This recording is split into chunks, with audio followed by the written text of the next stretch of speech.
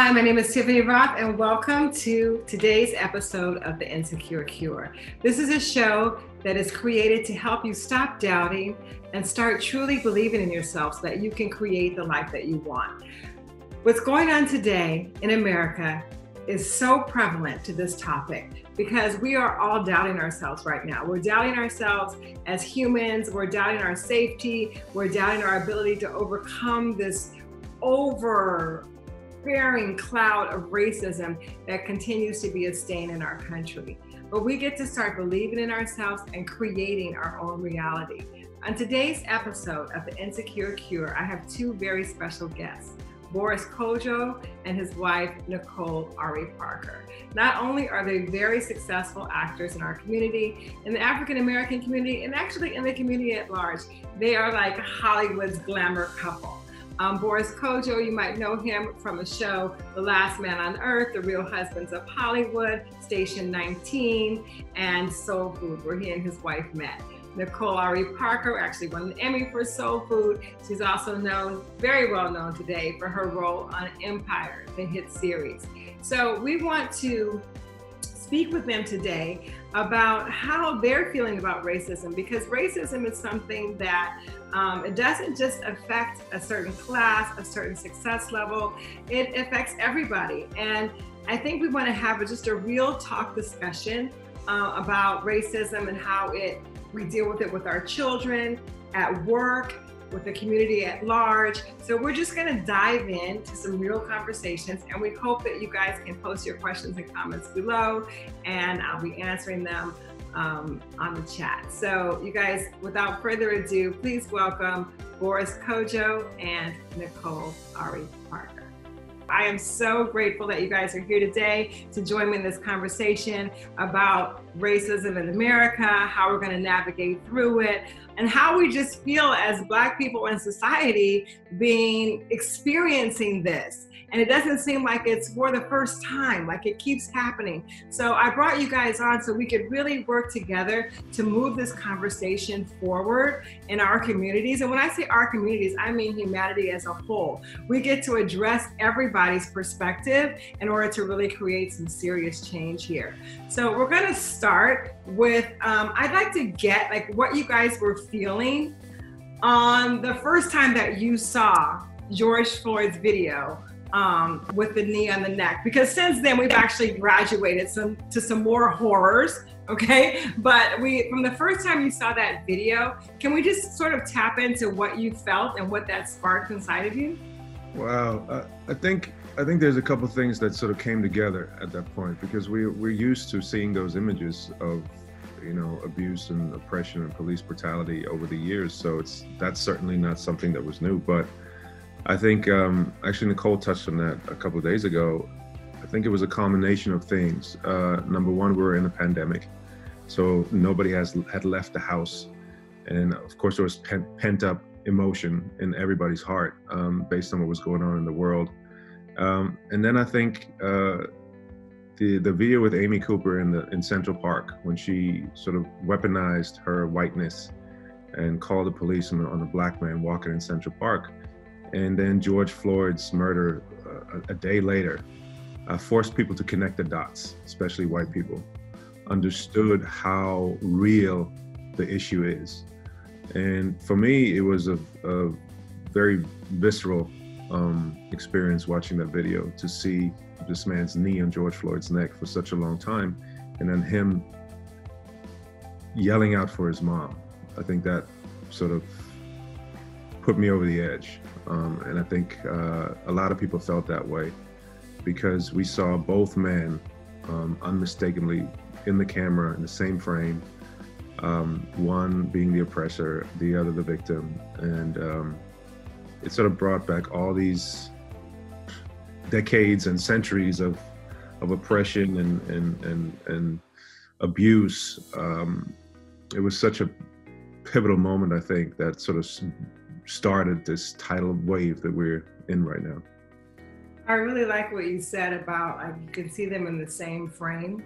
And I like how you sort of put the backdrop of Amy Cooper and then George Floyd, because I think Amy Cooper represented that, and up until now, which we thought was that sort of silent emotion of knowing that you can use your white privilege as a weapon anytime that you want, but nobody ever really speaks of it. Like, it was like the fact that it got caught on camera was so shocking. And I think that what was so poignant about that is that because some people believe that if you're a good standing citizen, and if you're not dealing with crime, or you're not in the masses who've, like, you know, dealt with drugs, whatever, then you're immune to racism. Okay, because I think that when George Floyd died, we saw the humanity, but there's also part of us who's like, well, he was a criminal. Well, he had that $20 bill. Well, you know, there was a lot of people who gave excuses and didn't give the value to him as a person. And that with the backdrop of Amy just was like this mix of emotions, like, what is real here? What is real here? Is this really happening? Are people really still today using their white privilege blatantly and overtly to kill, to destroy? Or is there another layer under here that we're missing? So what did you feel, Nicole, when you saw the video? Well, I was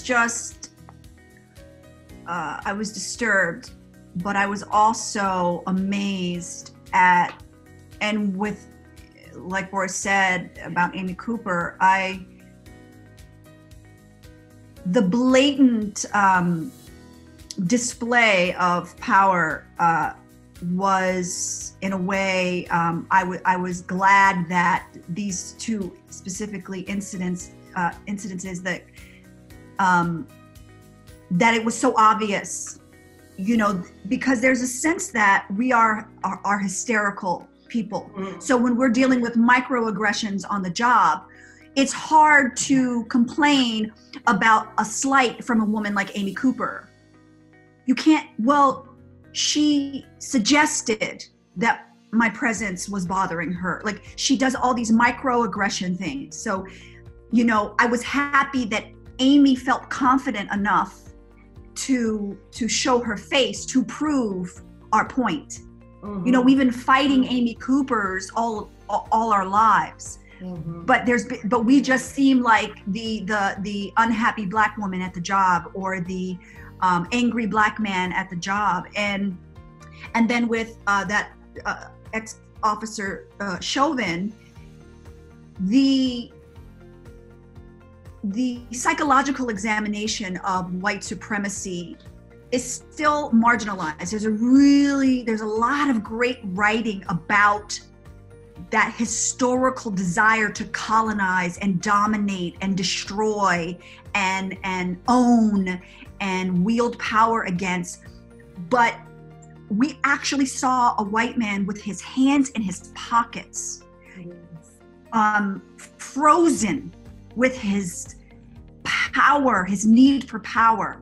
It was almost, it was evil and sexual and disturbing in its it wasn't a myth anymore.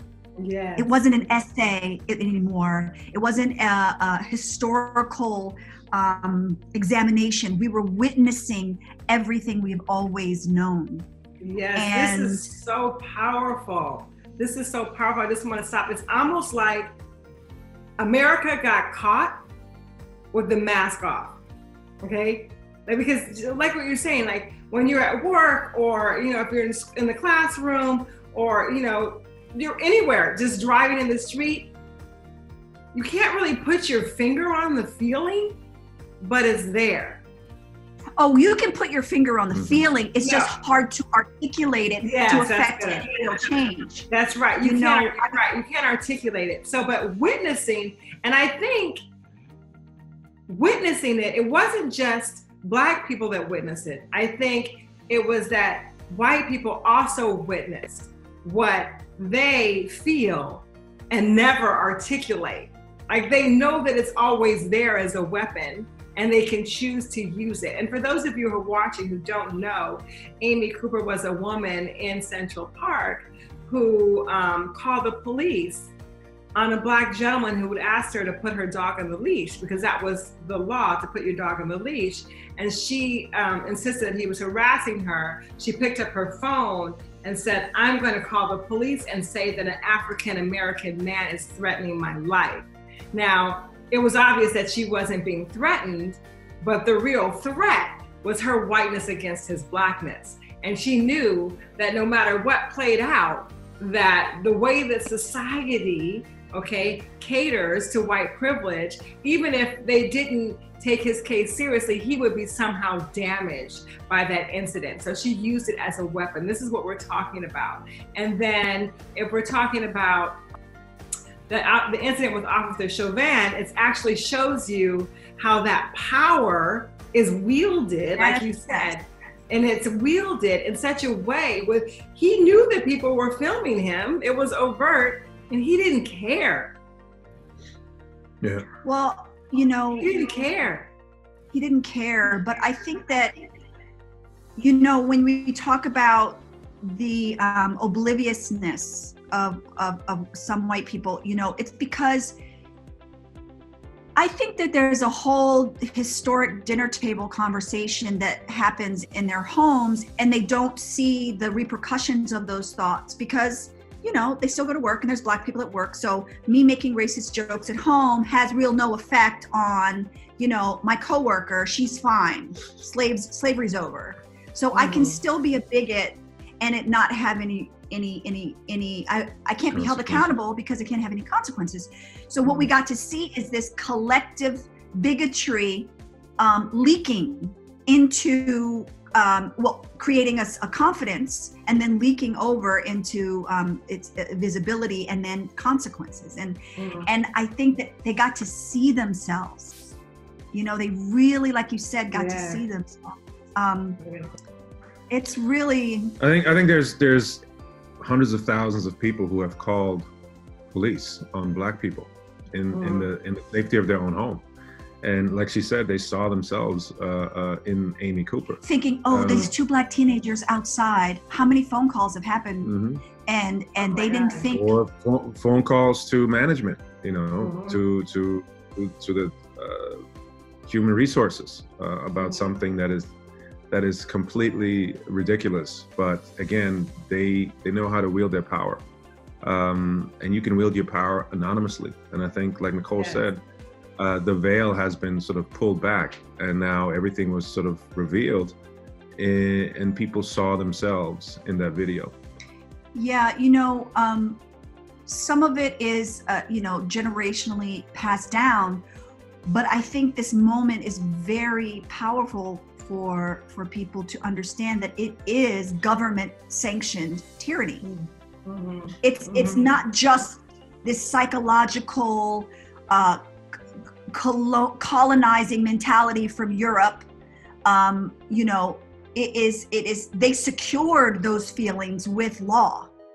I've been rereading Dr. Joyce DeGruy's post-traumatic slave syndrome, and she reminds us that the casual killing act of the 17th century states, I'm paraphrasing, but it states something to the effect of, if a slave should perchance, the word is perchance, if a slave, while being punished by his master or someone that has been directed by his master, if the said slave shall perchance die from the punishment, said master will not be held accountable.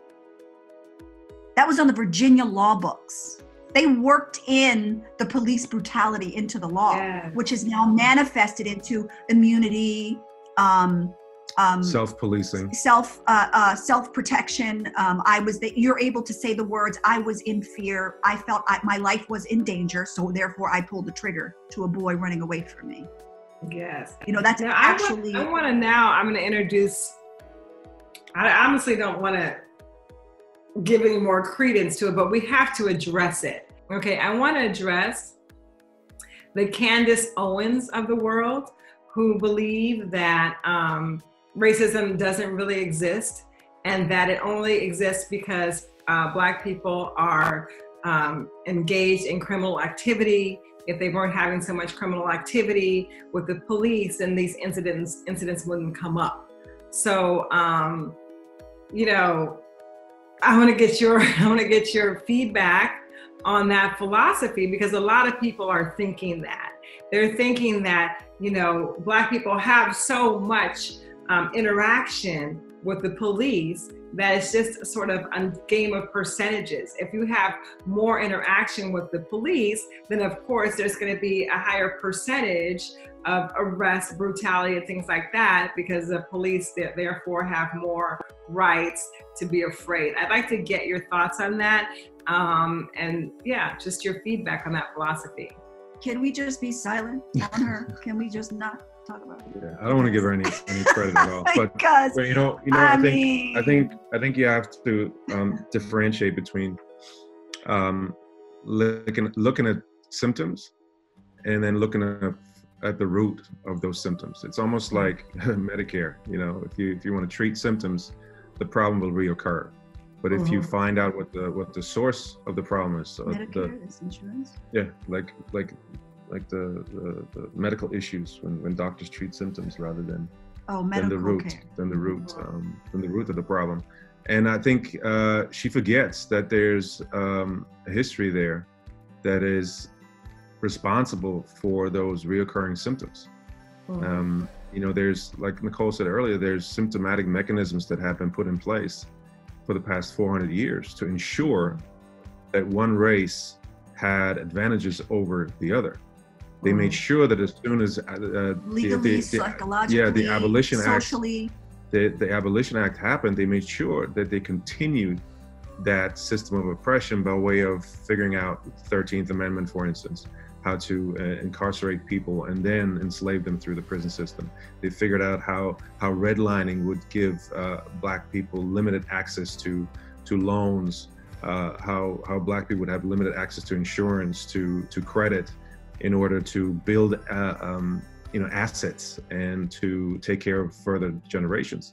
White people have been able to do that for hundreds of years, and Black people were left in the dust. So naturally, you get to a point where it boils over. Naturally, you get to a point where people are constantly in fight or flight mode. They're in survival mode every single day for years and years and generations. And then you have a police force, like Nicole said, that enforces those laws in those communities. They're put in those communities with a specific purpose to ignite conflict and to make sure that those prisons are full. So her point is made with a complete 100% lack of perspective in terms of our history, and you cannot separate the two. It's that simple. Okay, so we'll leave it at that, because you know, we do know that it is the cause that we have to look at, not just the symptoms. I agree with you, that was very eloquently spoken. But the cause, okay, let's go back to the cause, because that's good. We were brought here about America. I have to say this because I've done a lot of interviews about how immigrants say that they've come here and they've come here with nothing, and they pulled themselves up by their bootstraps and they were successful. Why can't Black people do that? Why can't Black people pull themselves up from their bootstraps and not get into these situations? Now, I have my thoughts on that. Number one, you know, the way that we got here in this country, contributing to the growth and expansion of America by being captives and being, as a whole, our labor was basically free labor, okay, for over 300 years where the country grew. And then it was our fight for equality that actually contributed to the Civil Rights Act, which made this a country that people want to come to pursue the American dream. But then it's still being held outside of us. Like, the American dream is still a vision for so many Black people, even though it was our fight for the constitutional rights to be actually activated that made this country a place where people could bootstrap up from. Okay, so I would like to get your thoughts on that, because I do want to expand the conversation so that everybody can gain some perspective, so everybody has some skin in the game, and we can really make a change. So how do you guys respond to that when people say, well, I came to this country with nothing and I worked my way up? Like, what's going on? The operative word in your sentence, I came to this country. I wasn't brought here, I came. I think that's it in a nutshell. Yep. I mean, you talk about, not you, but they'll talk about that as if we started on the same page. Yes. You know, it was 300 years, right? Generations of first there was slavery, right? Then there was, the Emancipation Proclamation, which we're celebrating tomorrow, right? But then you have sharecropping and people coming back to the plantations where they were slaves, and then work paying off the owing of what your crop makes. Then you have Jim Crow, convict leasing, black codes, redlining. People don't understand that the right to vote was just 40 years ago. Yes. Do you know, 40, 50 years ago, like that is where we are. 50 to 60 years ago. It's somebody who's still living right now, who remembers when their mom and dad got to walk to vote. We get to dive into that, because what you're saying, there was slavery, okay? Like from the 1600s to 1865. There was no breaks. There was no breaks from the oppression. It just changed form. And the people who have made it, the people who have pulled themselves up by their bootstraps, has been because of a support system from a community. You know, black colleges, black churches sticking together, combining finances, two-parent households or single mom households. But there was a togetherness of community. And when that was kind of dismantled during Vietnam, you're taking the black father out of the home. You know, there were thriving black neighborhoods. My mother was born in the 40s in the South. So she's seen things that we can't even imagine. But what happened is when she was in elementary, middle, and high school, it was a thriving community. Black doctors, you look in her yearbook in North Carolina, every single teacher was black. The only white person in the yearbook was the superintendent, right? So you have black, the beautiful football team captain, but you also have the math and the biology teacher and the home ec teacher. You had barbershops, funeral homes. There were black millionaires. There were black communities that were thriving. Then when integration happened, you know, if there's still some really older people still alive, black people, they might tell you that integration was the worst thing that ever happened. Because what happened is my mom's black school, high school, no more funding. All those educated, bright, beautiful teachers are now housekeepers because the white school's not going to hire them to teach. Now their children, these bright, beautiful children, are now walking to take a bus, to walk again, to go to the white school, where then their self-esteem is destroyed. They're being isolated, mistreated by their fellow students. You know, Ruby Bridges was the epitome of that.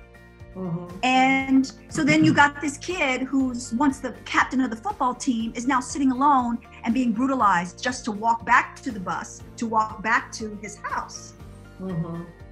So, and then you have that during integration, and then you have an attempt to salvage these communities all over America, and then you have the war, and you take these young black men out of their homes, and then send them back to a country where they have no rights, no regard for their humanity, no special provisions, anything. So it is a constant onslaught to our abilities, natural ability to thrive. So I think that we are extraordinary. The fact that we are actually still here. Do you know what I'm saying? Like, we are actually still here. Everything that you can possibly do to a race of people has been done. From the Middle Passage to the plantation auction block, to Jim Crow, through the lynchings, through the civil rights, we are still here. And we have to, unlike Candace, we can't afford to throw any of us away. We need all hands on deck. She's so willing to toss people aside. And I think that, of course, psychologically, she's fighting her own feeling tossed aside and needs to be seen.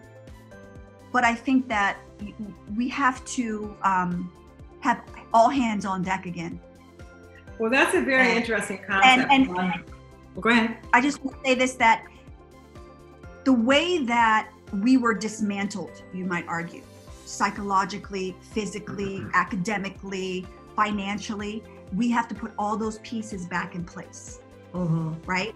We have to strengthen colleges. We have to strengthen our financial impact. We have to strengthen our homes, and we have to strengthen ourselves. We, especially as Black women, we are the last on our list. And we have to strengthen ourselves and heal ourselves and take care of ourselves, to take care of our families, just like Black men have to strengthen themselves and take care of themselves mentally, physically, financially, spiritually, and come at it from all angles. Because the other thing is, it's not a myth of what happens in Black neighborhoods right now. I'm from Baltimore City, right? I lived on a block that had a candy store, corner store candy, typical inner city, eastern city block, inner city block, like Philadelphia, Baltimore, all those cities. And there were 3 churches near my house, a couple of liquor stores, but there was also 2 public schools. You had the nice brownstones where your Black Episcopal preacher lived, your congressman, the Honorable Elijah Cummings lived up the street. When I was a little kid, it was Perrin J. Mitchell. Like, these were what your little kids played in front of the congressman's house while riding the bikes, while playing jacks, while running to the corner store to get penny candy. And the grocery store was around the corner. So I used to be able to walk to the grocery store, get something that my mom wanted to cook, and come back to school, right? I mean, come back home. I took 2 buses to a private school and took 2 buses home, and that was our neighborhood. As I went off to college and I would come home to visit, I watched there be less. The church is gone. The second, third, the playground is gone. There's 3 times as more liquor stores. The grocery store that would service this community is now not even a name brand grocery store anymore. All the food's generic. The cat food is next to the tuna fish.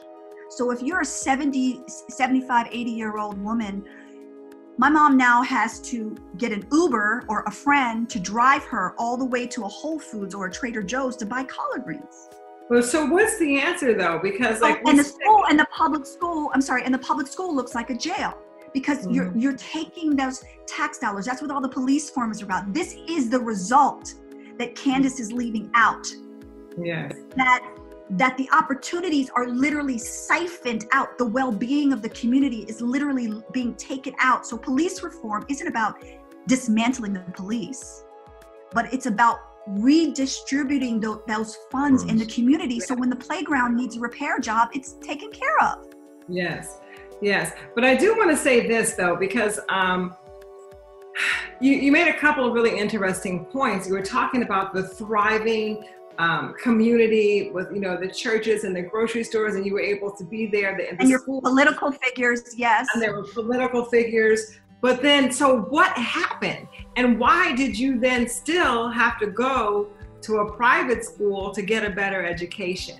So if we look at what worked and what didn't work, like what is really the true key to success? Because on the other hand, you can say, okay, well, these communities were really thriving, but not all of them were. A lot of them were suffering and they were not getting equal resources. And that was with the whole Brown versus the Board of Education, separate but equal. Even though there were thriving communities, it was not equal. It still wasn't an equal playing field. So where people felt like in order to have equality, you had to assimilate.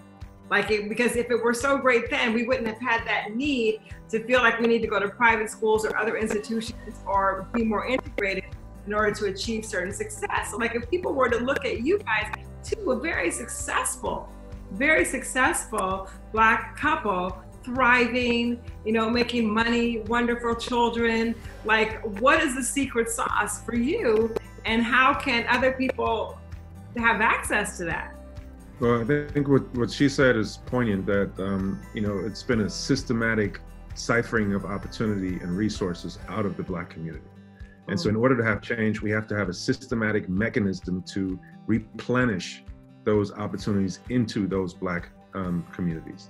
That's the only way to get to not even the status quo. That's a way to reduce the gap in the economic gap, the educational gap, the health gap, and all the gaps that we've been a victim of.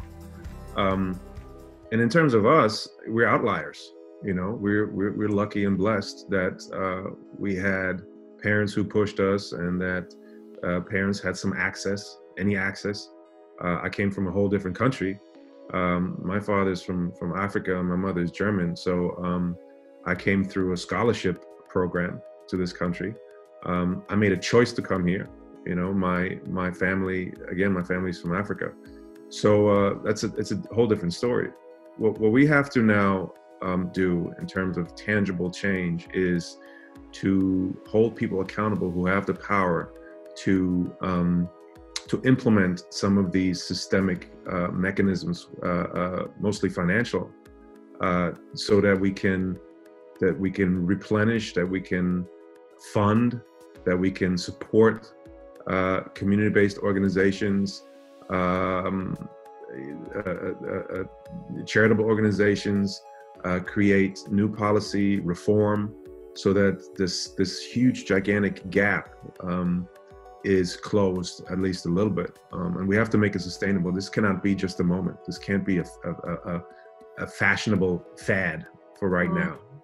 This has to become a collective effort from all of us, and that's Black people uplifting each other, and that's also white people, especially white people in positions of great influence, to make some of these policy changes that allow us to close that gap. I think the next step in our conversation, and again, because I think what you're saying is really real, that this could become a fad when the riots die down and, people forget. And then because I think what happens is it gets to be so intense, we throw ourselves into it, and there's like, right after George Floyd, we have like Rayshard Brooks, and like it just keeps coming. So people almost want to withdraw from that and go back into the little utopian worlds and like say, this doesn't apply to me. And then the whole thing just sort of fades out. So I would say, how do we keep this? Because that's, history, if it's not really addressed, it just repeats itself until we learn our lessons. We need to learn our lessons as a country and as a humanity, because it's going to keep getting hotter and hotter, and the flames are going to continue to burn. And I think that this conversation gets to be expanded, not only in our communities, but in every community, so they can understand that this is not a Black problem. It is not a Black problem. And as long as we keep it a Black problem, that Black people are being killed and they have not equal rights, and they not have it's like it's this invisible thing where we're just having all these problems, but nobody's discussing the problem causer, right? Yes. And I think that yes, the momentum has to be from their side in terms of their own acknowledgement, like that they don't get exhausted Now they're getting a taste of what we live with every day. Like Every they're day. exhausted by the news.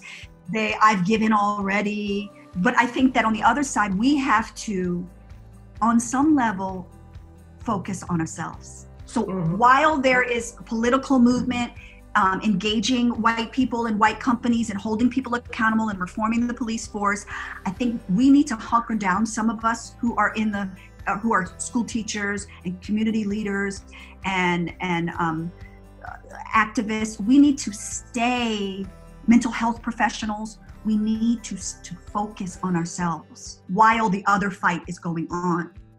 So when the huge corporation is ready to hire people, we're ready. Or when we are ready to create our own company, we are ready. I remember at I think it was a convention somewhere, and with all these corporations talking to young college students, and said, I had this brother was at like a big insurance company, pharmaceutical company, and he said that he has the budget starting with 6 figures to hire us. He's looking for the young people to apply. He said, but nobody's taking it. Nobody's running with that opportunity. He said, it's disturbing that none of us want to be engineers or physicists, or that they are forced to think of other options. So I think internally we need to encourage our young scientists, our young lawyers, our young doctors, not just our young entertainers. I mean, teaching was a wonderful profession during my mother and father's time. These are people that changed the trajectory of their lives in the 40s and 50s and 60s. And so, which created a modern day dynamic where they now are raising a child because somebody instilled in them that looked like them to succeed. In the middle of all that was going on in the 50s, Black teachers were talking to Black students. Black students then grow up and then they get married and they want to give their children that same confidence and self possibility, right? Despite all the stuff that was going on. I know I'm very emotional right now because, my dad is recently having flashbacks from the George Floyd situation, stuff that he's put aside. He just got out of Howard Dental School. A young Black man opened his own practice, standalone practice. He volunteered at an inner city clinic. He's from East Baltimore. And on his way home, a man was behind him, beeping and beeping. So he sped up and moved over to get out of his way. The cops stopped him, choked him, made him get out of the car, choked him. Then my dad said he stood on his toes to relieve some of the pressure. Then he fought back. Then the other cop came out and beat him to a pulp. They had to take him to the hospital before they took him to jail. He had just opened his own dental practice. And so, this is the kind of trauma that we live with, but somehow, because of our internal structures were in place. Somebody had loved him. He had experienced the love of his mother, his father, his teachers, his community. East Baltimore is no joke. It's a tough place to live. And he still had these basic things in place that let him survive moments like that, to go on, to have some kind of self-worth, to persevere, and then to give that to his children. So we can't underestimate the value of the private securing of our mental and physical and spiritual well-being. Yes, absolutely. We do have to vote. We do have to get our money right, but we got to take care of the children and the young people with their self-esteem. Yes. But when they are faced with a choice to be what Candace Owens likes to, call all of us, who aren't her. They have a sense of, I have another option. Mm-hmm. I don't have to sell drugs to help with the groceries. I have another option. Mm-hmm.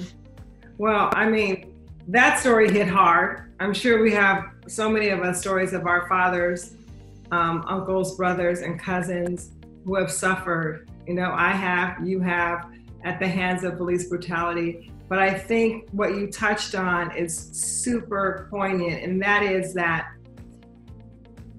one of the negative effects of racism is internal self-hate. And this is where we need to throw off of our backs, those negative effects, even in the language that we use, okay? Even in the N-word that we use amongst each other, which I don't agree with, in the language that we use to affirm ourselves internally, spiritually, and emotionally.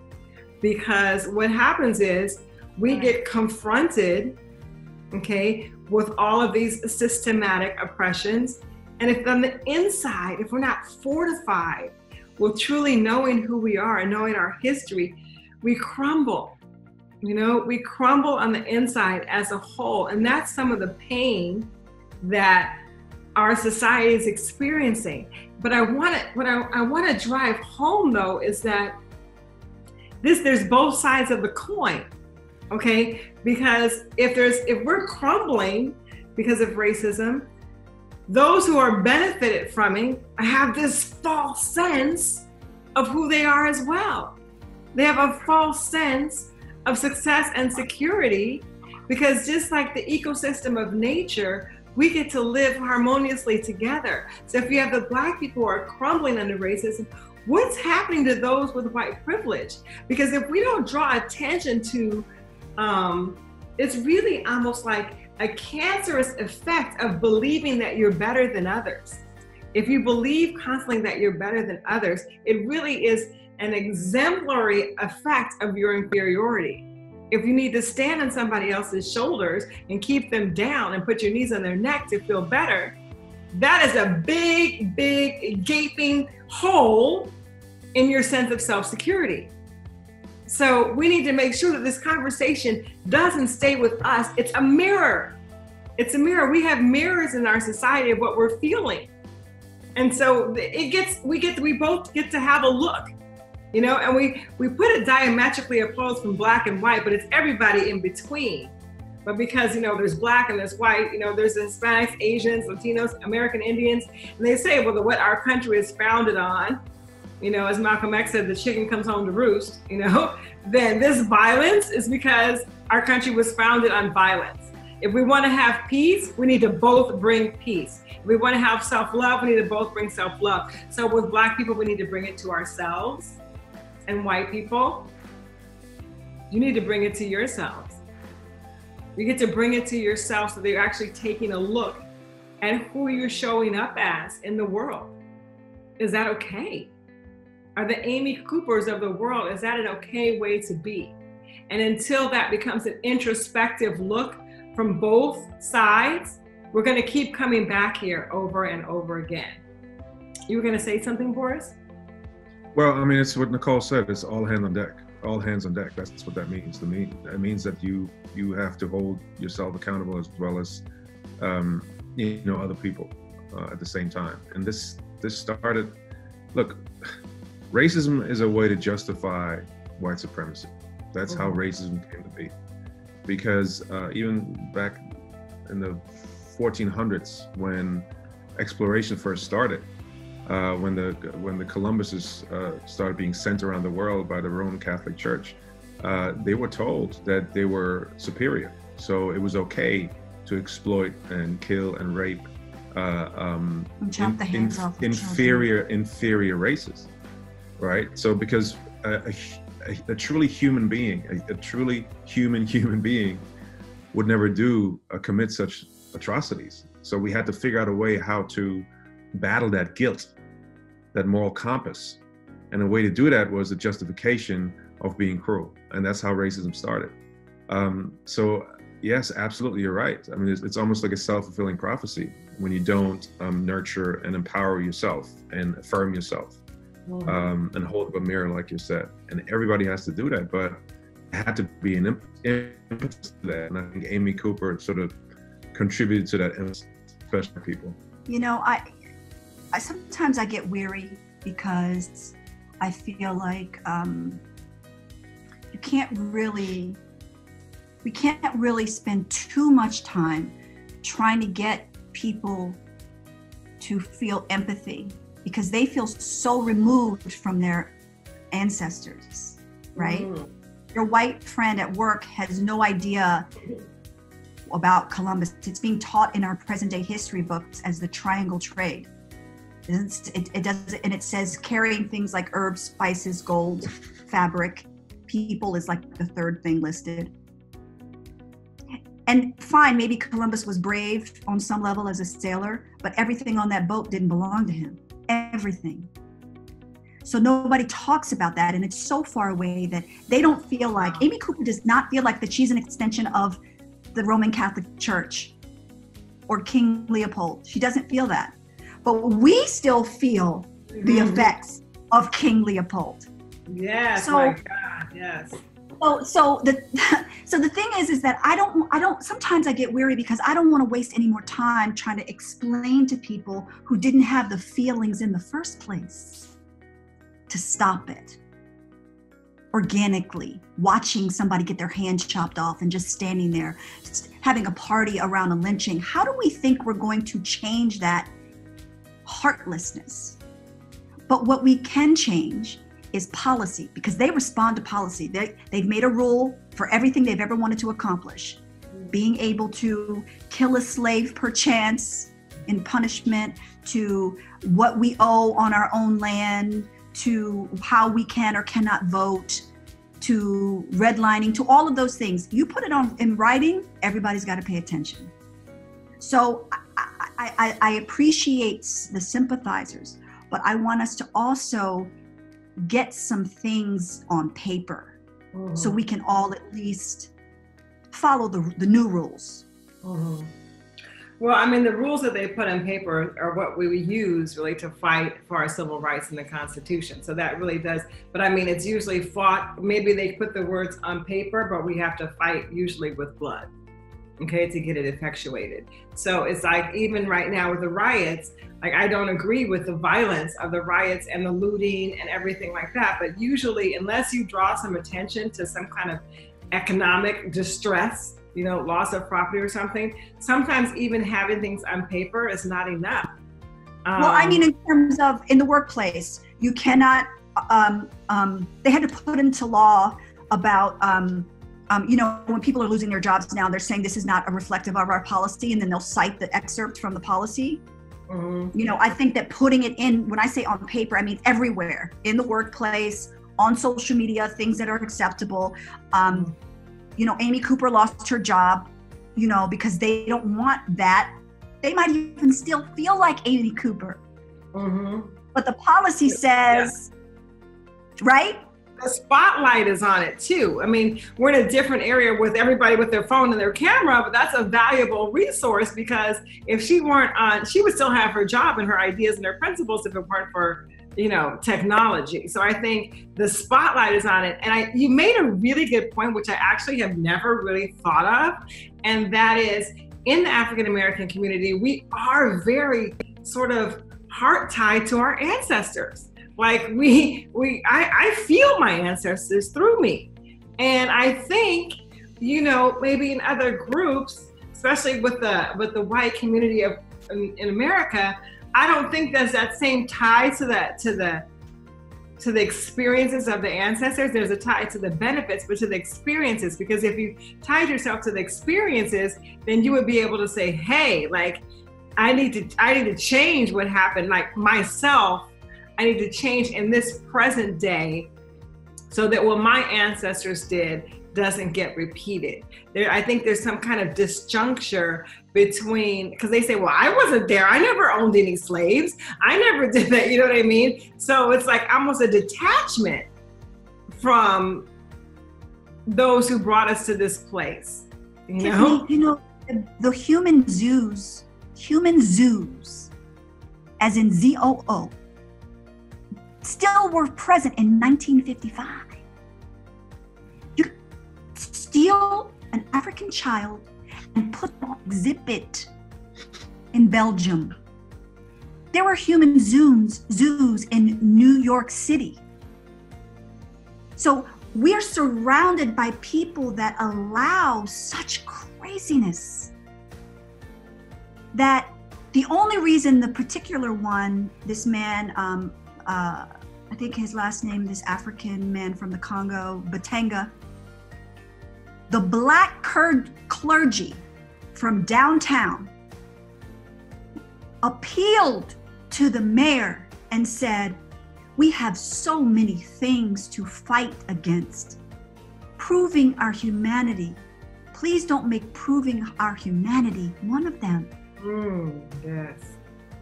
They made this man play with monkeys in the zoo.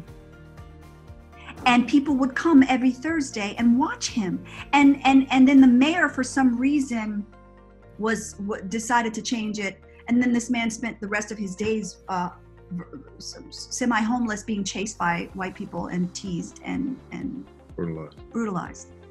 So, you know, I really think that, like you were saying about lack of connection to ancestors, their own, ours, their history.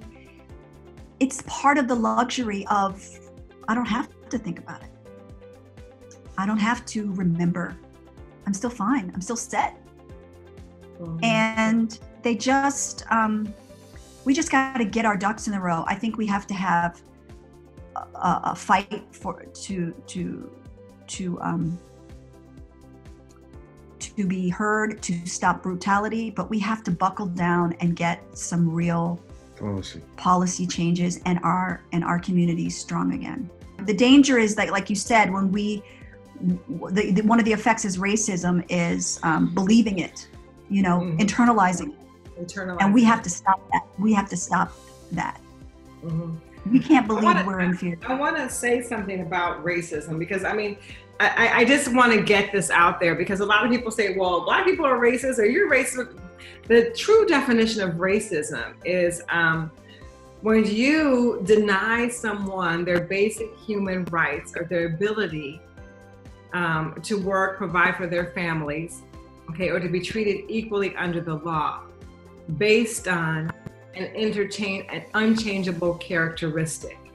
So racism is when you use some external features of a certain group to deprive them of their rights, okay, to education, to provide for their families, to be treated equally under the law. Everything else is prejudice, bias, self-hate, but racism in and of itself is a systematic, that's the systematic part of it, oppression of a group based on characteristics that can't be changed. And so we get to look at that, and that's where the system is. And then the emotional effects of that racism, the psychological effects of that, we get to heal, you know, by learning our history, by building each other up, by supporting one another. But as far as the next movement, we do need to dismantle racism as a system. Now, the next question that I want to ask you guys is the term that's now coming up, anti-racism. What do you think about that? Well, it's almost a wake-up call for white people to make them understand that just not being a racist is not enough anymore, because there's a lot of aspects of racism that are not overt. It's not just all about violence and hatred. There's apathy, there's ignorance, there's white privilege. There's so many different aspects that lie underneath the surface that are not easily detectable. And so it's a way to appeal to people that it's not enough to straddle a fence anymore. It's not enough to speak up when it's convenient and to be quiet when it's not or when it's uncomfortable. That we're in a time now where, like Nicole said, all and white people have to be anti-racist. They have to condemn racism. They have to speak out for Black people's lives, Black people's rights. They have to acknowledge their privilege that has been built over 400 years, systematically built over 400 years, and therefore somebody had to pay. And Black people were the ones who had to pay for that. And so acknowledging it, accepting it, and then talking about it with other people, and then taking steps, tangible steps, to have a positive impact on somebody else's life. Because the truth is that nothing's going to change until people get involved who are not affected. Yes, we can look inwards. Yes, we can uplift each other. Yes, we can be accountable for what we're doing, how we speak about each other, and fight and protest. But let's be honest, unless the other side does something, and something that is impactful on a policy level, nothing will ever going to change. I think you're so right, baby. But I also think that like it's going back under the category of dealing with people who, not all, I have really amazing friends who are not Black. I have Korean friends, I have white friends, I have white Jewish friends. We all do. But when we just think of it as a whole, it's all going under the category of teach me how to be a human being. And there has to be, like I said, all hands on deck does mean that there has to be a group of people that writes out the steps for them. There has to be a group of people that says, okay, this is racism, and then this is anti-racism. Anti-racism could be a gesture like speaking to the other parent who was Black, who was at your school, instead of staring at her. If that's all you can muster, that goes under the list. It might mean asking someone. I had a white person ask me, how are you doing? I almost burst into tears. Just a random white lady in the grocery store. She didn't understand how impactful that was to me, not because she was necessarily asking me how I was doing, because historically, it took a lot for her to do that. And I appreciate that. Do you know what I mean? I was a stranger to her. It's all on the list of teaching them how to be human. So my point is that the small gestures work, but also if you run Nike, and what's the percentage of our business? What are the numbers that we provide as a community?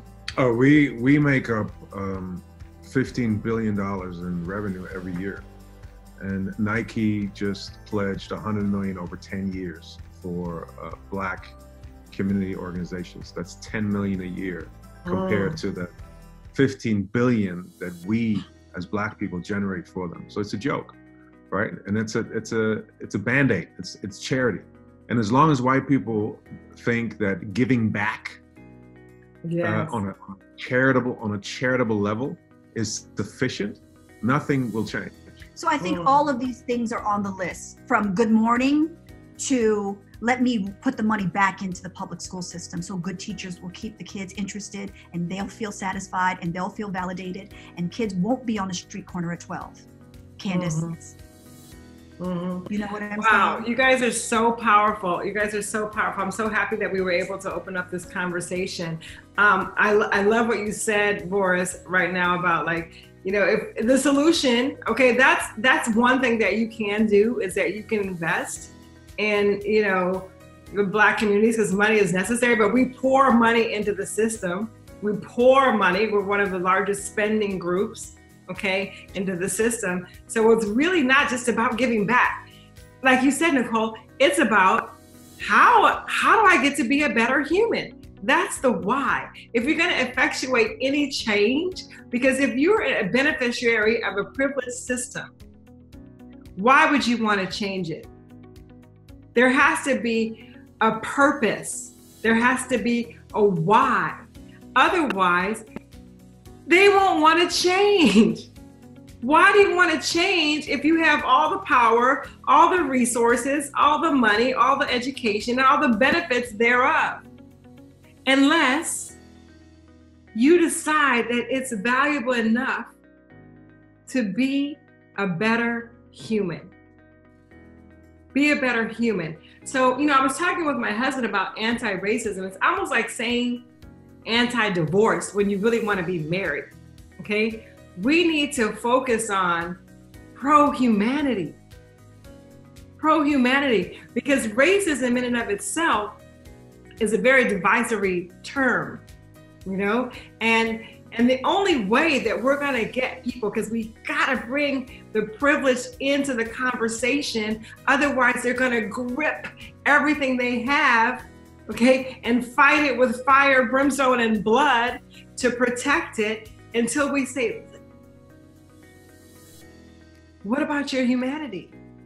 Yeah, but the problem is that humanity is such a broad term that somebody who's been privileged all their life, they can spend $15 a month on saving poor homeless dogs, and they will satisfy that feeling of being humane, right? Or they will spend $5 at the grocery store to support poor children in India, for instance, right? So if you ask them about humanity, they will reply with a big yes. They say, yes, I am absolutely. See, this is what I've been spending on the poor children in India. Yeah. And that's not enough. That's not being accountable for the fact that your forefathers put in place systems that will ensure that you'll be privileged your entire life. That's not what that means, right? Because yes, I understand that it was your father who strung up my father, and that has nothing to do with you.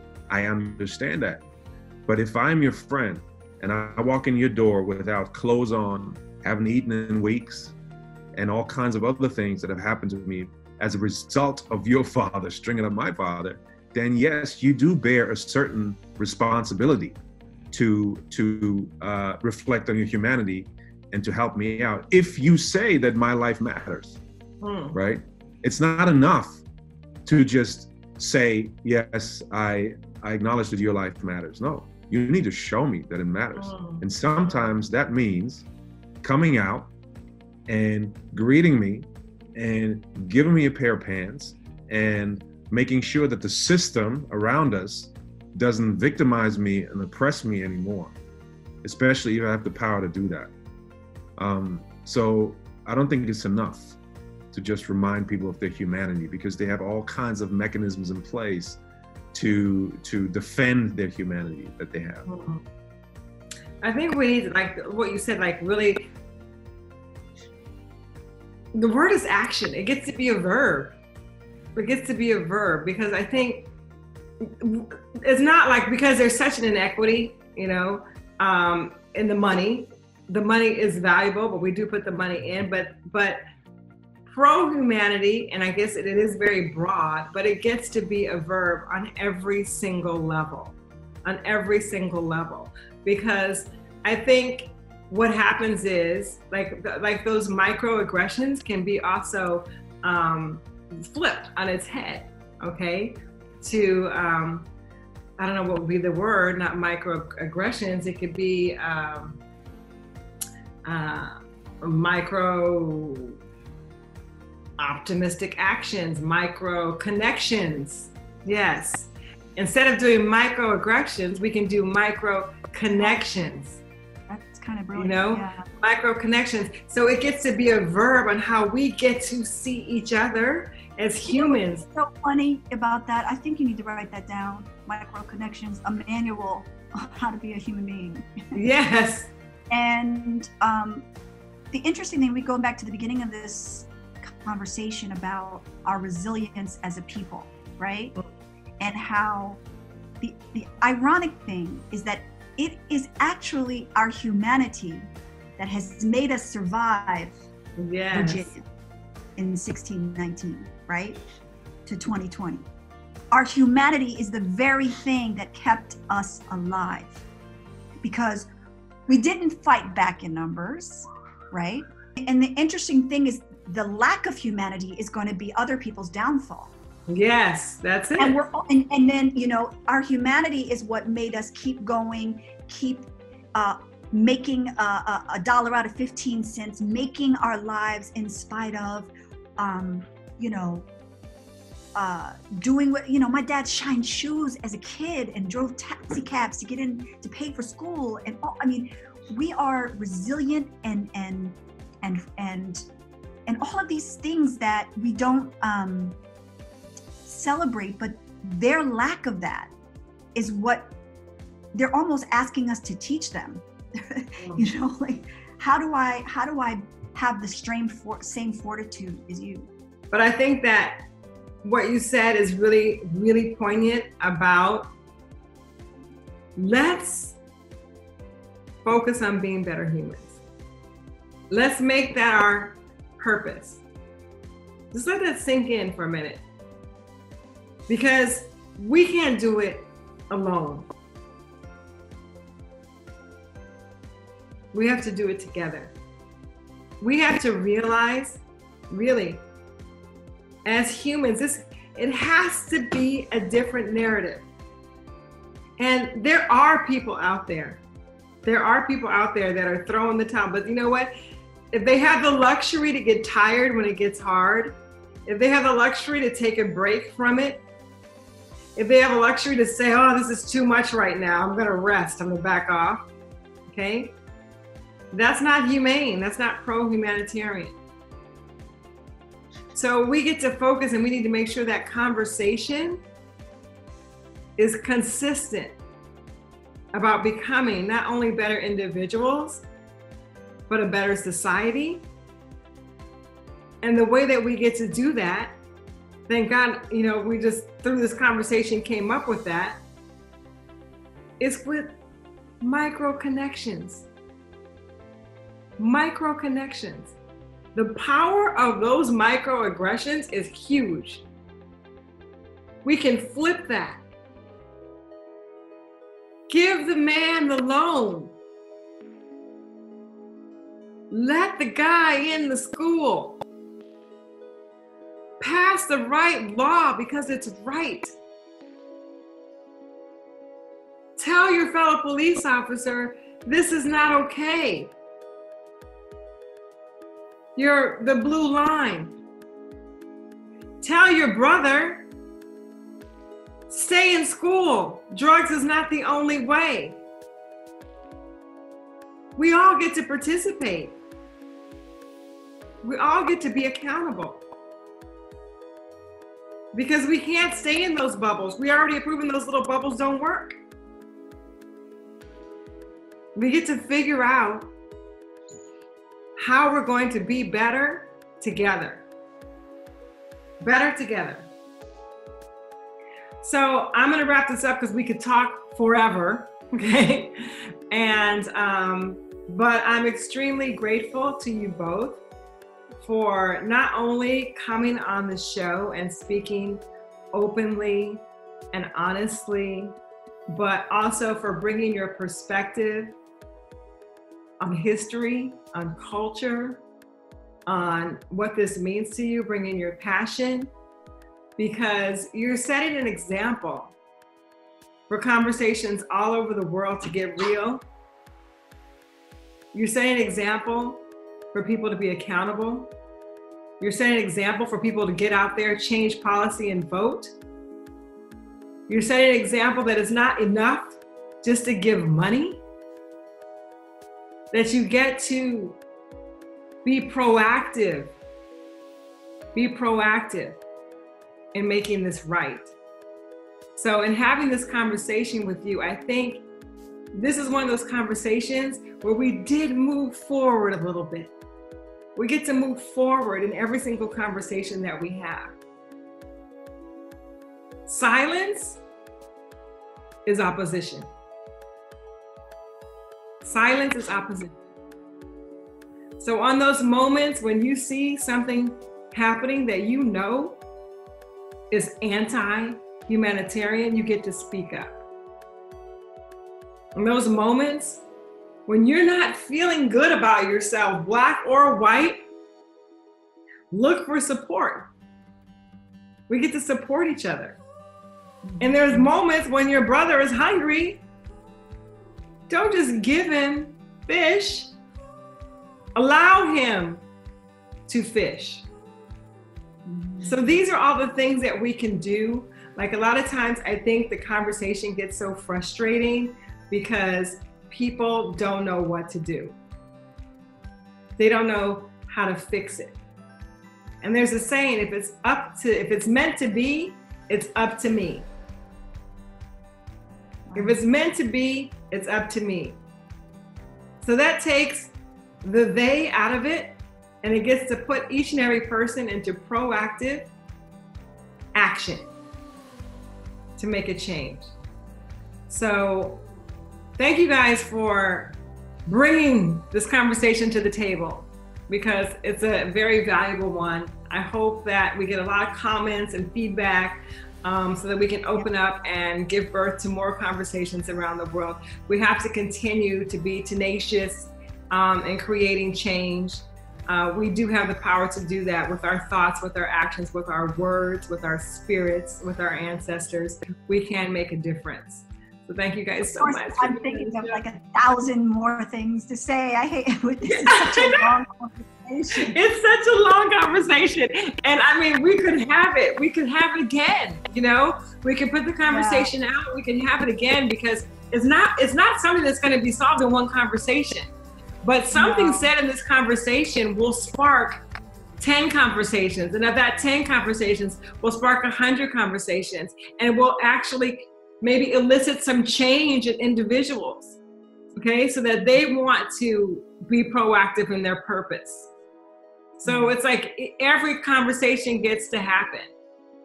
We get to speak up. Those of you out there who are being silent, don't be afraid of saying or doing the wrong thing. Say something, do something, create a conversation, because with that, it's going to give birth to a greater understanding, therefore greater connection. All right, closing words from you, wonderful, beautiful people. What do you got to say? Oh, well, I think with all of everything we're talking about, we also have to make sure that we don't fall into a trap of over romanticizing saving our people, because we are people too. Mm-hmm. We are capable of being selfish and not the best human beings, or angry about something and have it not checked and it manifests in a certain way. And even if we are all hands on deck, we have to accept there's going to be somebody that goes astray, or that we have to put our best foot forward, but there's going to be some fall off, and that when we talk about structures in place, maybe the second wave is to make sure there is ways to catch the fall off. We're always going to have that one uncle who became addicted to something. Yes. Who's trying to make ends meet. We're always going to have that one cousin who went astray, or that one sibling who went astray. But when everybody has all hands on deck, there is something in motion, the rehabilitation that he has access to, the mental health she has access to, the child care she has access to. So we do have to, I believe, like we talked about, put the bullet points on how to be a better human on the whiteboard. But we also have to make sure things are in place to catch us all for as much as we can. Yes, yes. Boris? What she said. Always what she said. No. Look, Tiffany, I appreciate you inviting us and to have this dialogue. And I just hope, my hope is that we find a way to make this an ongoing, sustainable effort with real impact. And again, we hold each other accountable, because I don't want this to die down in 3 weeks. Yes. It would be a tragedy. I think there's a reason why this happened now. I think God knew what she was doing in creating this pandemic, and you know, the economic, getting our attention, the economy, the crash in the economy, and yeah, because she wanted us to pay attention, and I know yes, that we have it in them to really make some impactful changes. Yes. I agree with you 100%. 100%. So you guys, thank you so much for being on the Insecure Cure, the place to be to stop doubting and start truly believing in yourself. You guys have been exquisite guests, and I hope to see you again to continue this conversation. All right, you guys, we're signing out. And remember, as always, we are better together.